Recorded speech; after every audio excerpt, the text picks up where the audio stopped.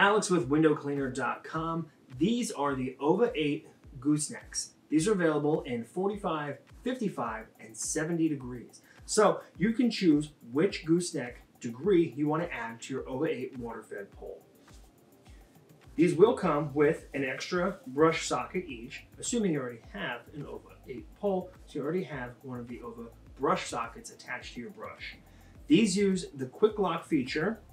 Just to press the purple tab with your thumb, you're locked in completely straight, 90 degrees. You can also lock it at its side so it can now stand up completely vertically. This is handy if you have to get through bars on glass, sometimes around sunshades or solar screens. This can be a very handy feature for locking your brush at two separate angles. You can slightly extend how far out this goes as well. You have about 6 inches on this adapter piece here that will let you extend just a little bit for some extra reach. To fit this onto your OVA8 water-fed pole, simply open up and loosen your #1 clamp.